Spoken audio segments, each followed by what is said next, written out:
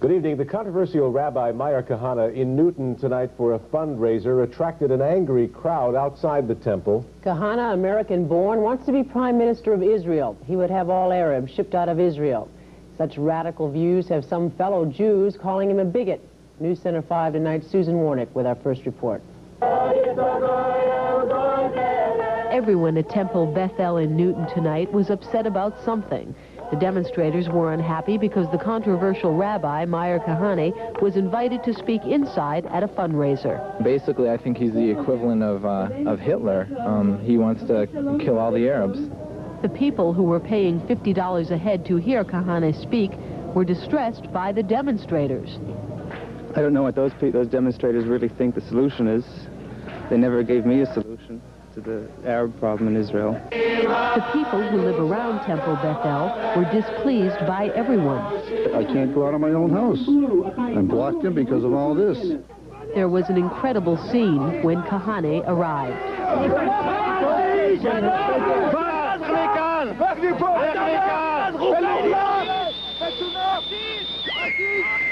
Kahane could have driven right up to the front door of the temple. Instead, he opted to walk, exacerbating the situation.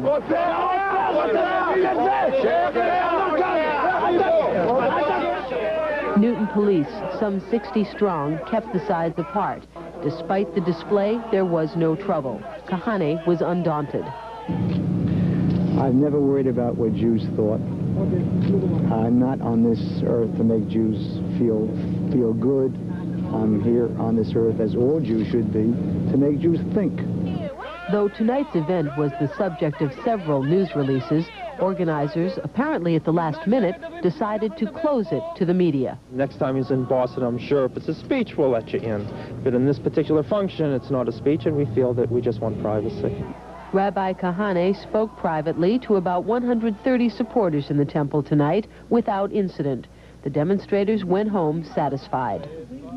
The people who run Temple BETH-EL were anxious tonight to point out that the Kahane affair was simply a function at the synagogue and not necessarily endorsed by it. They claim they didn't even know until recently that Kahane was coming. But the organizers of tonight's event say the temple was rented last July for a fundraiser for Israel's extremist Kach Party.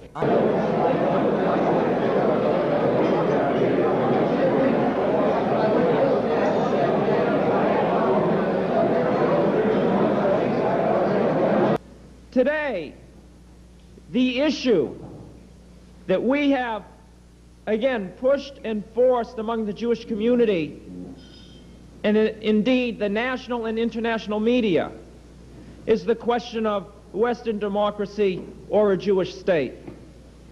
And again, it was done largely by one man who never gave up, and I think that's part of the attraction of Rabbi Kahane, that he is willing to keep pushing and pushing no matter what the odds. And he is fighting tremendous odds, and it's a tremendous struggle. I think all of us here deserve a little bit of credit because as rare a phenomenon is to be a hero, I think a second rare phenomenon is to be able to recognize heroism and greatness. Ladies and gentlemen, Rabbi Kahane.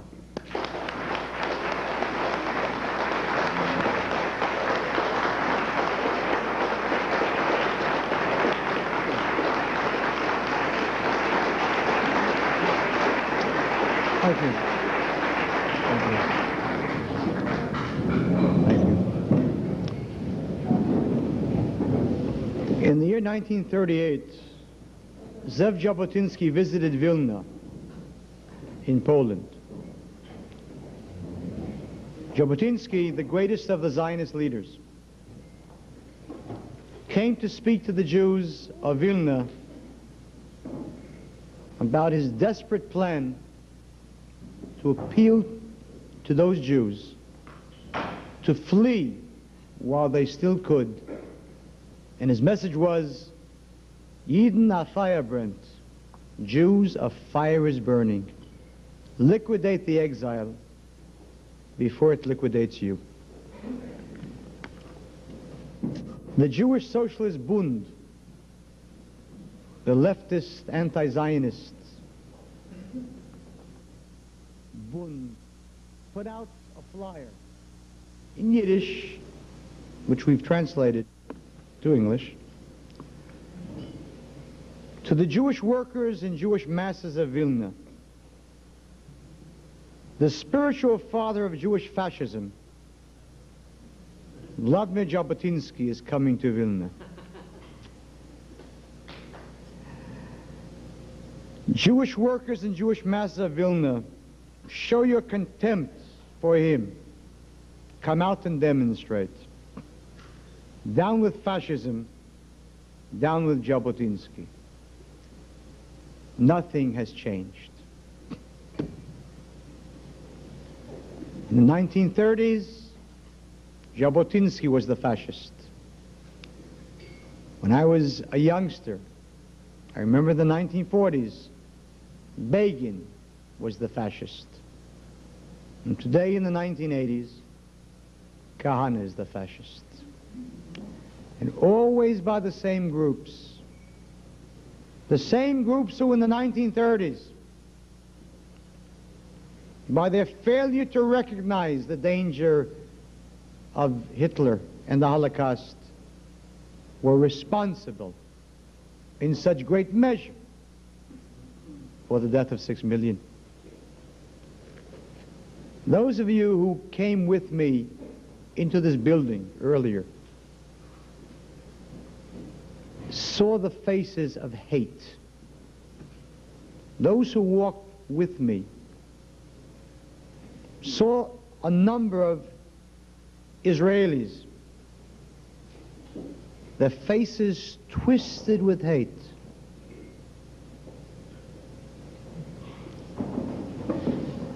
I saw those faces last month in Givatayim, the town of Givatayim in Israel, where we held a rally and more than 10,000 Jews were bussed in from the kibbutzim. They came with iron bars. They came with stones. They came to try and kill Jews. And just the previous month, at our first rally in Givatayim, the mayor, the Labor Party mayor, shouted, and this was the headline in the papers, "Lahog otam kishem ktanim," kill them while they're still small. Can you imagine if I would have made that statement?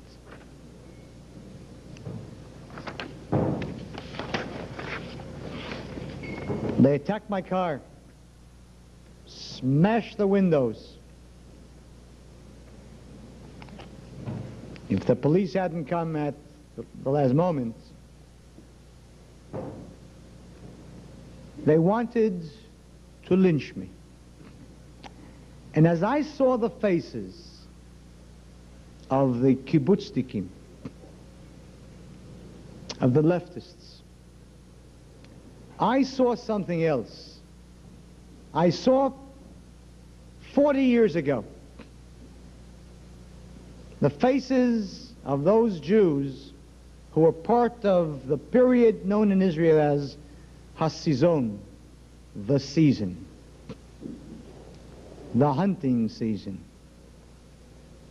In the early 1940s and the middle 1940s, the leftists of Mapai and Mapam, the kibbutznikim, kidnapped Jewish soldiers of the Irgun and the Sternists and handed them over to the British. And to be a member of the Irgun or Sternist was a capital crime, punishable by death. And I remember the youngster, Yedidia Segel, a 17-year-old Jewish boy from Haifa, who was kidnapped by a special group of Haganah and tortured, and he died. The group was under the command of Teddy Kollek. I remember, and I saw the faces of hate in Givatayim. And I remember the Irgun ship, Altalena, which in 1948, financed by Ben Hecht, brought tons of military equipment badly needed as Israel struggled for its very life. And as it anchored off the coast of Tel Aviv, the Palmach gave orders to fire on the ship, and 17 Jews were murdered. 17 Irgun soldiers were murdered because Menachem Begin was on the ship and they wanted to liquidate him. And I remember who the commander of the operation was, and you should know too. His name was Yitzhak Rabin. And I remember what the Prime Minister the next day said in the Knesset, and it's in the minutes. He rose, and after the murder of 17 Jews, said, Ashrei HaTotach HaKadosh, blessed be the Holy Canon. And a week after the Givatayim incident, a writer in one of the Israeli papers, in an article entitled, How Pleasant It Was to See a Violent Left, wrote the following: to the Holy Canon that sank the Altalena, we can now add the holy stone that smashed the windows of Kahane's car.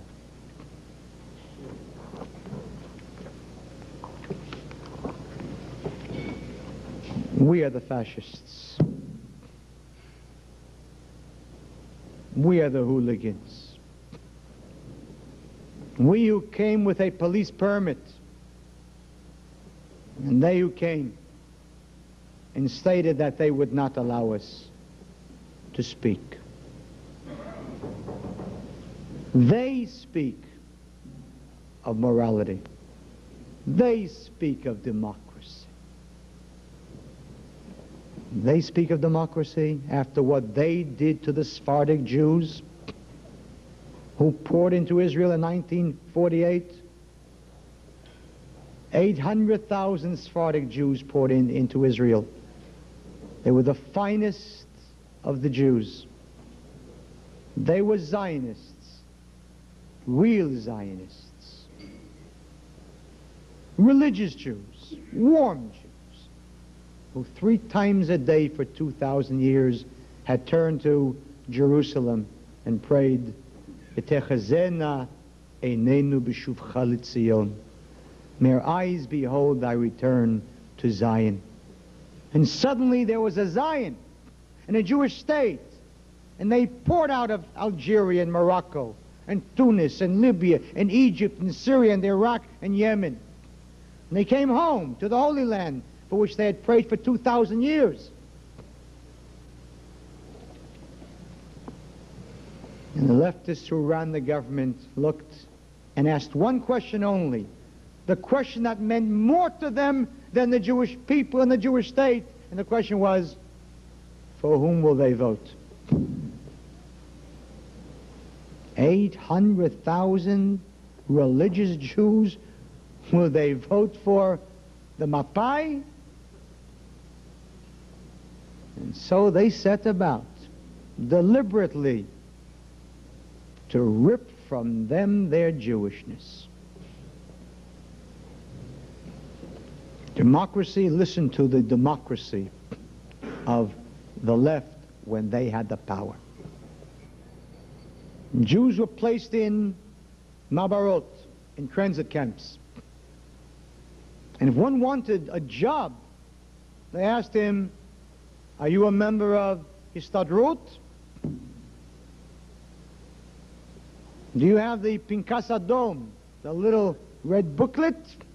You are not a member of Histadrut? No job. You are a member of Histadrut? Habibi, we just found for you a job. That was the democracy. They asked, where does your child learn? In what school? The religious school? Chava, no job.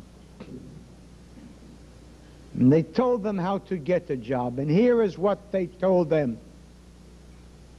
They would give him a blank slip, and they would say, take your child and register him or her in the Histadrut school. In those days they had the Zramim, the trends, and have the principal stamp the slip, and then bring the stamped slip of paper to the labor exchange, and you will get a job. Democracy. I remember what they did to the Jews of Yemen, the children of Yemen, Yaldei Teiman. 10,000 children came in 1948 from Yemen to Israel without their parents, under the auspices of Youth Aliyah. These were children of Yemenite Jews who for 2,000 years had clung to poverty and persecution to their Judaism. Every one of them came to Israel with their Shabbat and their Kashrut and their earlocks that they called their simanim, their signs. That was the sign of a Jew in Yemen. And they came to the Holy Land and were placed in such holy institutions as kibbutzim of HaShomer HaTzair. They ripped from them their Shabbat. They ripped from them their Kashrut. They ripped from them their simanim, their signs. They ripped from them their Jewish values. They ripped from them their self-respect. They told them, Abba u primitivi. Your father is backward. Your mother is primitive. They took from them the only thing that they had, the Jewish values that alone gave them self-esteem and self-pride. They gave them instead the values of Dizengoff Street. I sat in Ramle prison with Jewish prisoners, the overwhelming majority of whom were Sfaradim. How many Jewish criminals do you think there were in Morocco when they were in Morocco? How many Jewish prostitutes were there in Baghdad? How many murderers and bank robbers in Yemen? So when Shimon Peres gets up with his parasites and talks about Ha'asafsuf, the riffraff, which is a code name for the Sfaradim who back Kahane. Riffraff? If they are riffraff, who made them so?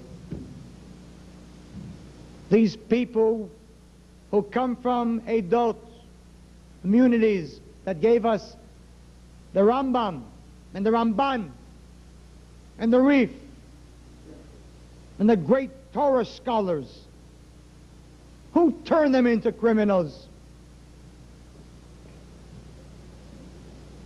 Democracy. For 37 years we waited for someone to come into the Knesset to give to them exactly as they gave to us. Well, I've arrived.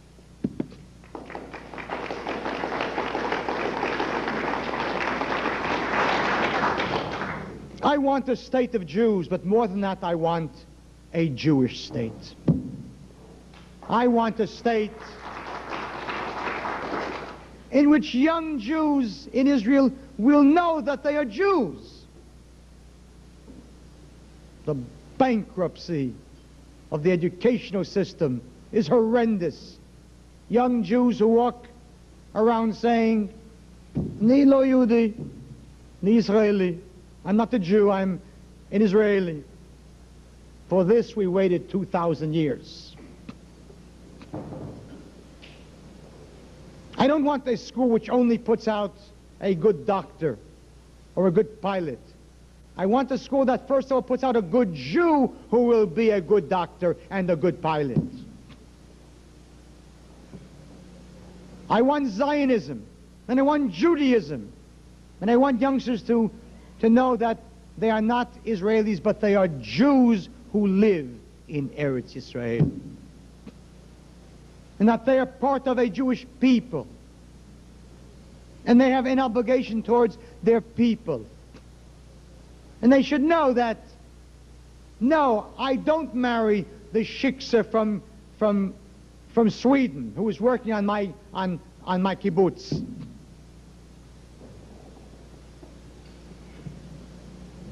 I want youngsters with Jewish pride. I want youngsters who each morning rise and say, Ashreinu matov chelkeinu. Happy are we. How good is our lot. How magnificent it is to be a Jew. We are going to do more than simply change a few laws in Israel. We are going to change the face of society in Israel and make Israel not a Hebrew-speaking Portugal, but a Jewish state.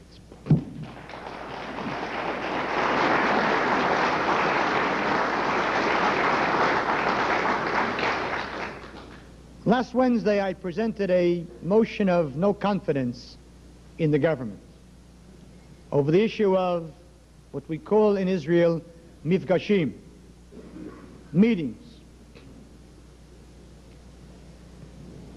The Ministry of Education in Israel, under a fool named Navon, the Ministry of Education in Israel, in order to combat Kahanism, has implemented a full-scale program, an enforced program, in which every Jewish youngster in every public school in Israel, from the first grade through high school,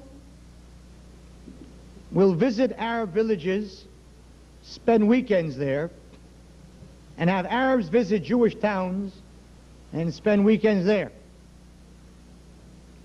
It is a policy which will see joint Jewish-Arab summer camps. If the Federation in Boston were to implement such a program, what would the Jews here say? But it's not in Boston, it's in the Jewish state. It's a program which guarantees assimilation, intermarriage, the spiritual death of the Jewish people. As if we don't have enough of it already. More than 3,500 Jewish women married to Arabs in Israel, and more than 10,000 Jewish women living with Arabs without marriage. The prostitutes in Israel are all Jewish. The pimps are mostly Arab. For this, we waited 2,000 years. This was the dream of Shivat Zion, to come home to Zion. I remember in Beit Shemesh, a development town near Jerusalem, an elderly Jew, a Moroccan Jew, came up to me and said, I have 2 daughters. They're both married to Arabs. One lives in the Arab village of Taiba. And then he said, when I was in Morocco, in my blackest nightmare, did I ever dream that my daughter would go out with an Arab.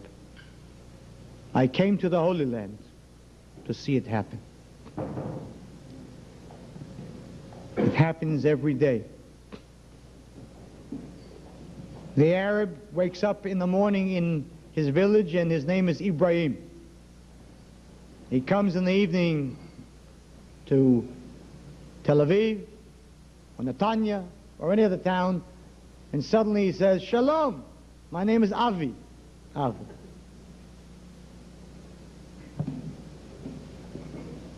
You go to the beach in the summertime and you see the automobiles parked, license plates from Gaza, Shechem, Tulkarm, Jenin, Hebron. What are they looking for? Sun, water. They're looking for Jewish women.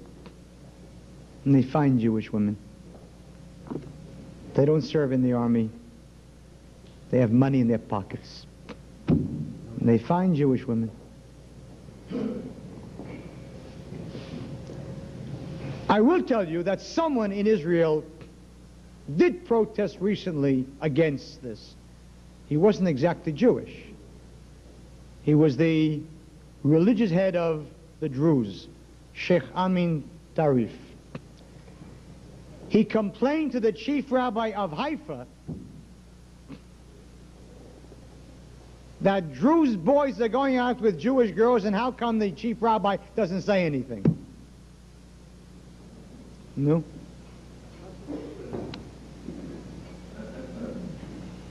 For 20 years the chief rabbi said nothing. Out of shame he finally did.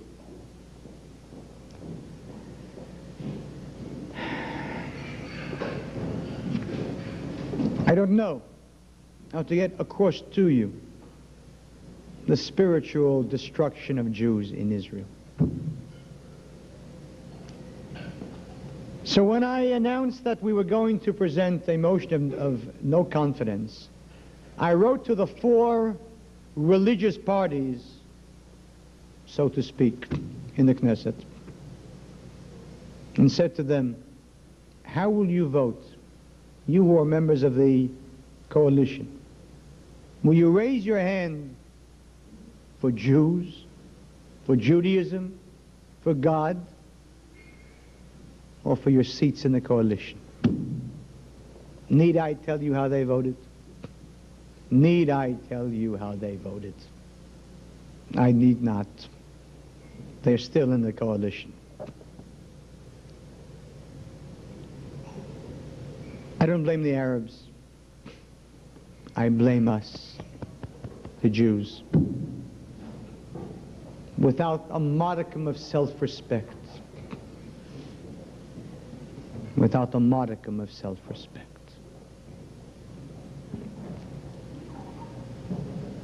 I want to save a Jewish soul, and I want to save the Jewish body. Not a week goes by that the Jew is not murdered in Israel inside the Jewish state. 2 weeks ago, 3 Jews were murdered on the same day. And most of you don't even know about that. A young couple murdered outside Beit Shemesh in the nature preserve. The same day, a third Jew, a young Jew, murdered in Migdal HaEmek in the north. Every week, another funeral. For this we came home? For this we came home to Zion? I tell you that Jews today are afraid in Israel. Jews are afraid to let their children play in the streets at night. We left Minsk and we left Pinsk and we came to Israel and we built Minsk and Pinsk. We left the fear of the exile and supposedly came to create a proud Jewish state. No fear, Jewish pride and Jewish strength. What are we talking about? There's no Jewish pride or Jewish strength. We're afraid. There is fear. Jews today are afraid to go through the old